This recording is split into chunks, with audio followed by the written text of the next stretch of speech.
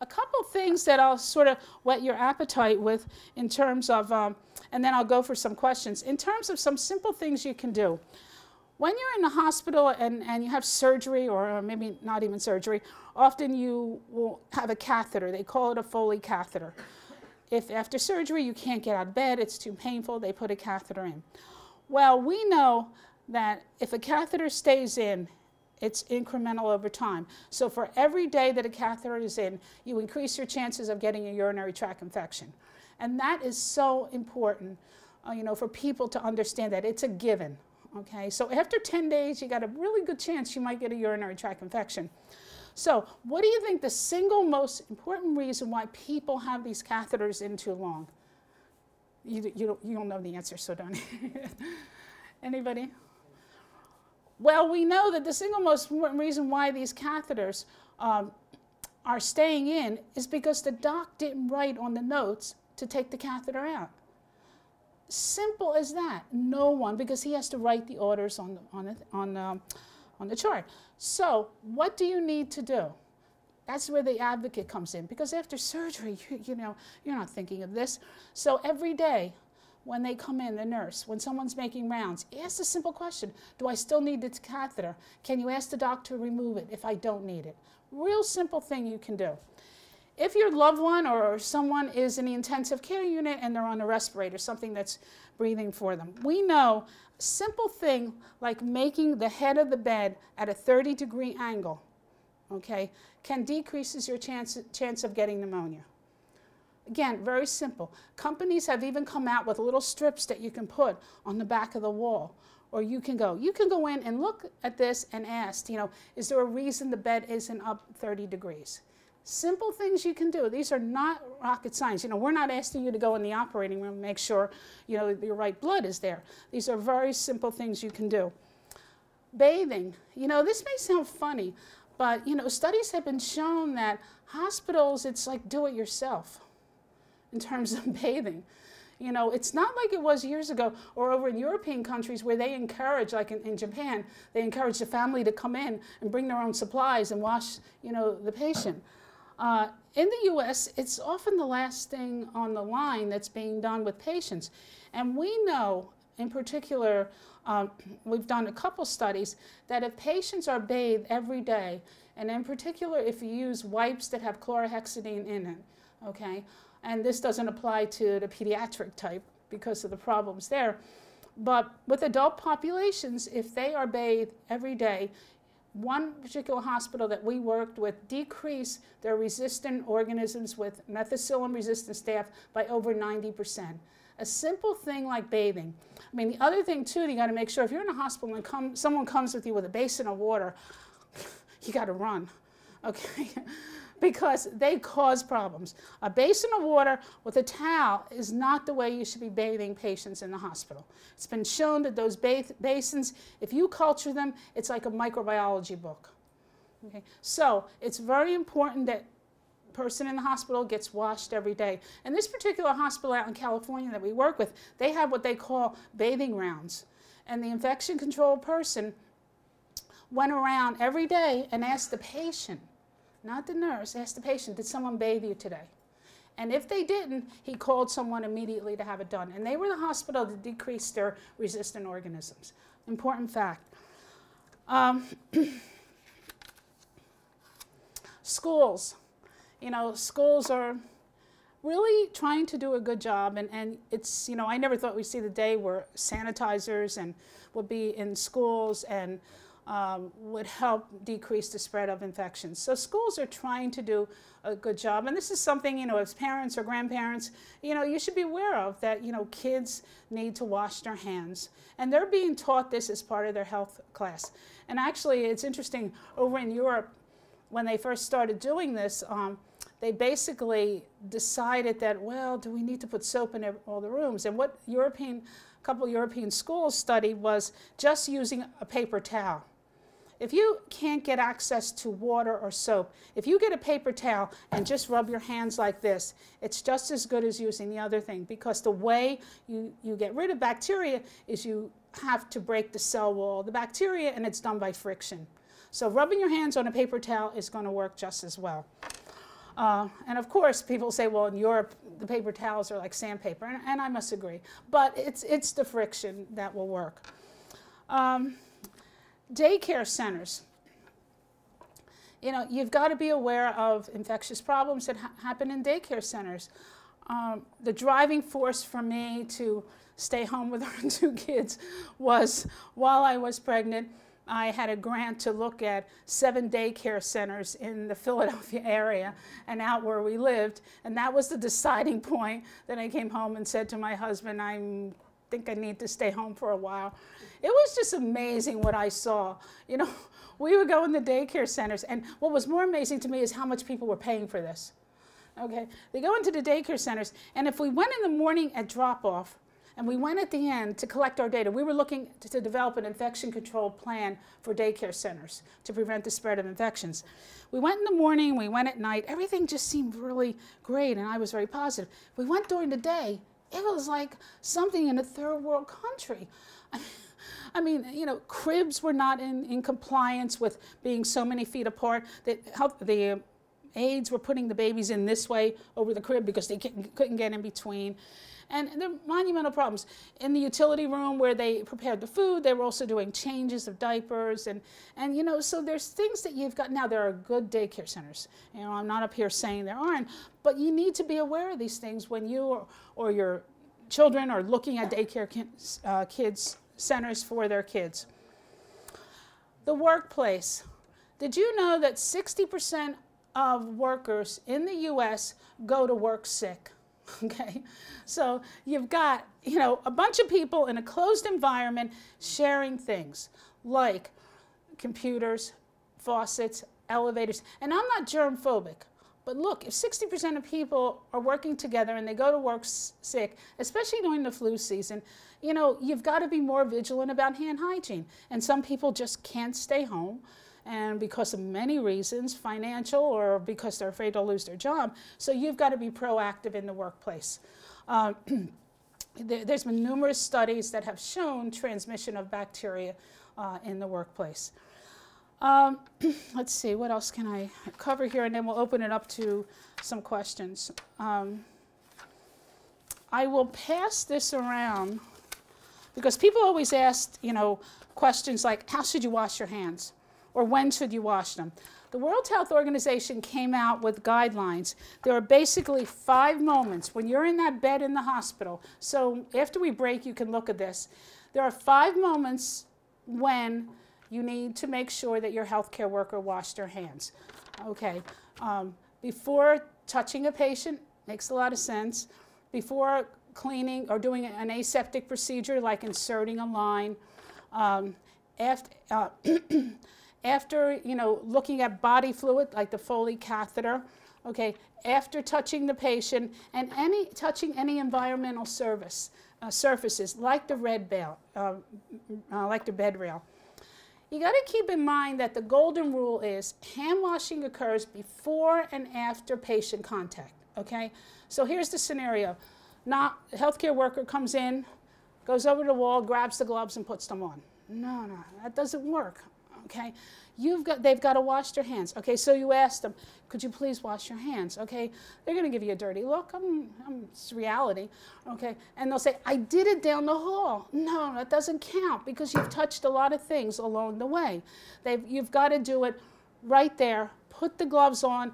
Do whatever you're going to do. Don't put the gloves on and say, oh, I forgot something, and then go out to that computer. Remember that computer that has all the bacteria on it? Okay, so it's got to be before, you know, wash your hands, go in, talk to the patient, okay? Put the gloves on if you're going to do a procedure. When you're done, take the gloves off, throw them away, and wash your hands. Why? Bacteria multiply every 20 minutes. It's hot in those gloves.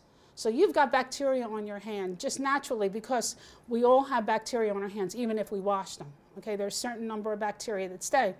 So they're multiplying. You need to wash those before you touch that door to go out the room. So the golden rule, before and after patient contact. And there's another diagram here in case you're in a doc's office or in a chair. That's why the person's sitting there. And then how to wash your hands. There's a diagram here on how to wash them and how to use a hand rub. you know, the sanitizers, the one that doesn't use water, the one that uses water. So has anyone ever been in an airport where they're playing Happy Birthday or Row, Row, Row Your Boat? No? No. Well, there are several airports in the U.S. that have that song being played. The problem is, again, we haven't gotten the message across to the consumer. You're supposed to be able to, hand washing should take you 2 verses of Happy Birthday or 2 verses of Row, Row, Row Your Boat. Okay, so particularly in Atlanta Airport, and of course that's where CDC is, they've got this music playing, and I can remember a few times being in there and listening and saying, wow, that's really cool, they've got it, you know, like, and the woman next to me said, why do they keep playing that stupid song?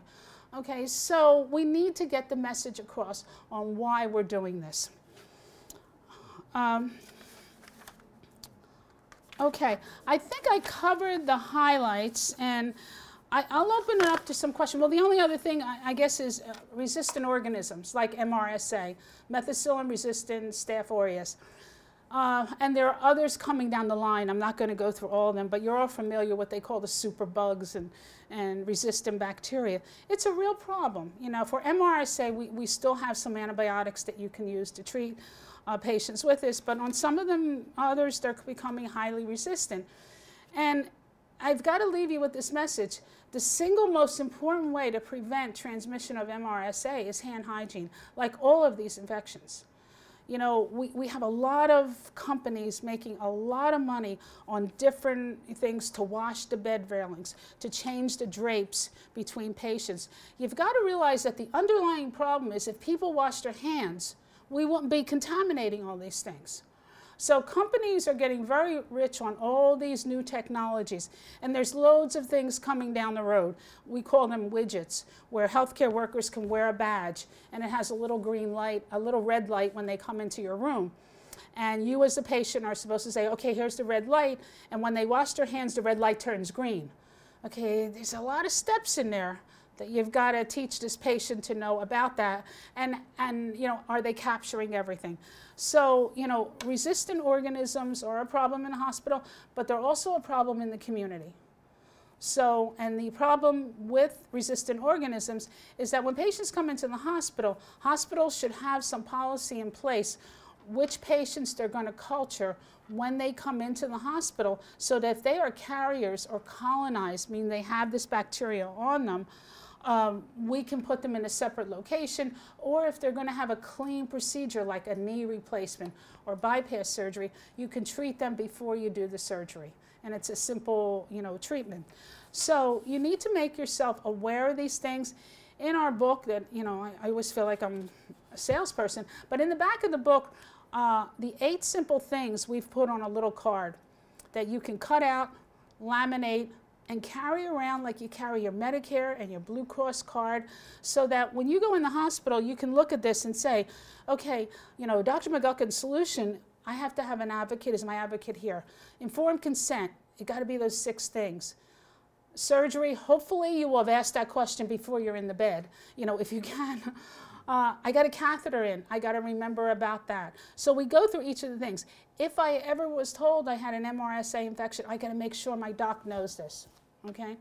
So, you know, and as I said before, we need to model some of what we do after what they do with little kids, neonates. You know, if you don't dare go into a room where a parent's there with a small little 2-3 pound baby and not wash your hands, because the parents will tell you. Okay, so we need to train, you know, our adults to do a better job. So I will open this up to some questions. We have about 10 minutes, and, you know, hopefully you'll have some questions or some, yeah. But yes, the rule applies to medical technologists. You know, when they come in, and I know I experienced that recently, and I said, take the gloves off and wash your hands. You know what, I would be wrong to say that, you know, they're going to look at me and say, oh, that's really nice, thank you for reminding me. No, they're not going to. But you're the one that will have the infection, and you're the one that could be hooked up 6 weeks to IV antibiotics. So the answer to your question is, if you're getting blood drawn, it's the same rule. Wash your hands, put on the gloves, take the blood, take them off, wash your hands. It's before and after. You go down to radiology, you know, it's across the hospital. It's not just, you know, in your little patient area. Okay. Any other questions? Yeah. Yeah. No, it's just crazy that we're using this in our homes. I mean, remember what I said before, a rough paper towel work, you know, so now you have antimicrobial all over. Kids have it in their backpack. They buy it from Bath and Body. You know, it's not necessary, you know, to have an antimicrobial, and it could add to our resistance of these organisms. So we need to teach the kids, you know, the proper way of doing it. You know, the hand washing, of rubbing. You know, that's more important than a little vial of antimicrobial. So, yes. Well, you know, the question is MRSA and C. diff. For MRSA, yes, you know, there are antibiotics that work. You know, it just can be a long time. It depends. You know, a lot of the community-acquired MRSAs are skin type, you know, infections. You hear with basketball teams and things like that. A lot in the hospital, you can certainly get sepsis through your blood. You can get pneumonia. And yes, there are treatments. We do have some antibiotics for that. C. difficile is the other problem. The way you get C. difficile is often overuse of antibiotics, and it selects out your bacteria, and the C. difficile, you know, is a bacteria. It has toxins, and it can do a lot of damage to your intestines. The problem with C. difficile is identifying patients who have it and appropriately identifying them. Some of them need treatment, some of them don't. But yes, there is treatment for it. And it's just a matter of correctly identify those patients that have it. I actually had a call from a friend the other day, and she said to me, did I know someone who was, you know, into holistic medicine? Like, you know, I thought, well, I didn't give an impression that I'm so anti-doc, you know, and I said, no, I really don't. She said, well, she says, you know, I have this gut problem, and you know, I have GI problems, and I have symptoms, and I just don't want to take any more medicine, and you know, it's really terrible, and all this. So I said to her, were you in the hospital recently? Yes, I was in the hospital in January. Were you on antibiotics? Yes, I was on antibiotics. I said, when you went to the doc, did he ask to do a culture? And she said, what do you mean? I said, like, take a stool specimen and do a culture? And she said, no, what was he looking for? And I said, C. difficile. Now, this person is a highly educated person. You know, my theory, the more educated you are, the more money. Is a leader in a company, had no idea about C. difficile. You know, and I said, you don't need a holistic person. You need to go back to your doctor or go into a minute clinic, you know, at CVS, and they will do a test for C. difficile. You know, take a specimen and do this. So, you know, we need to be more proactive in educating people, and especially in the hospital. You know, if you don't know a person has C. difficile, and they're in a room with someone else, and they have loose bowels or something like that, you know, you're not into the best, you know, precautions for this, and you can see how it can go from patient to patient. You know, there's no question about that. You know, I recently was on, sometimes I get called to be an expert witness on cases that involve hospital-acquired infection, and it was a C. difficile, and it was a young woman who, they totally missed this, who was pregnant and was having a baby, and you know, she had a fever and she had temperature, and then she had some diarrhea, and nobody understood what was going on.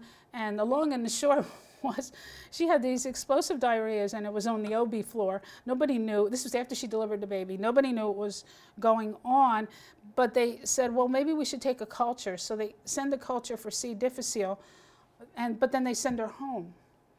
And then the irony of the whole thing, so you can see medical errors that happen in hospitals. The woman goes home, and she's still sick. She's given them the specimen. They send it to the lab. Now, this lab test now that we can do, you know, for the toxins, can take somewhere between 2 and 4 hours, even less than that. Okay, they could have said to her, could you wait 2 hours? But no, we're just going to send you home.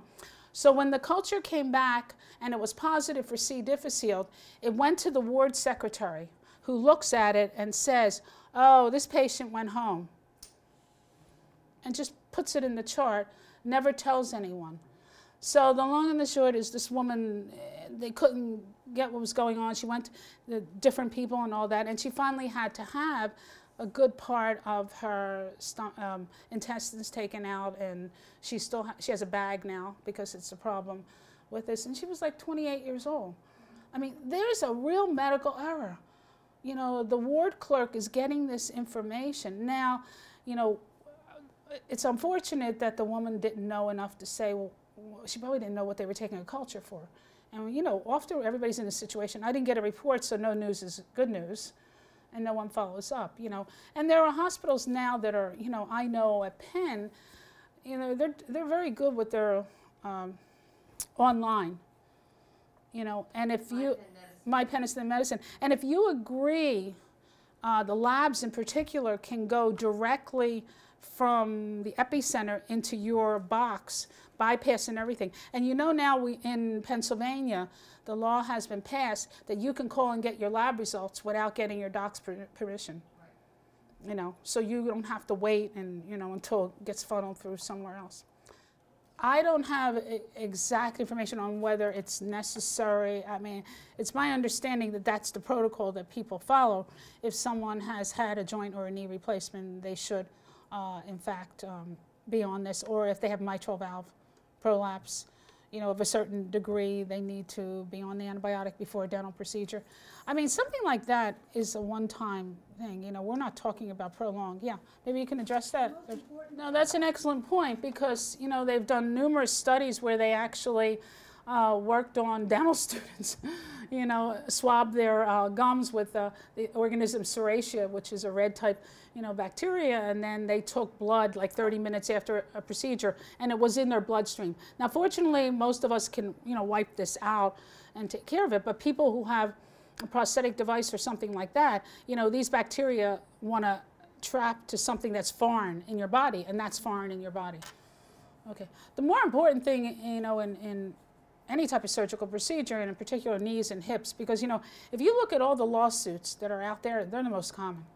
Knees and hips, you know, joint replacements. People are suing because of that.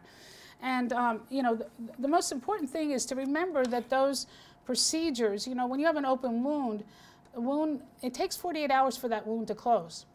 So you've got to be pretty vigilant during that time period about hand washing, healthcare workers, and yourself. You know, there's personal hygiene too.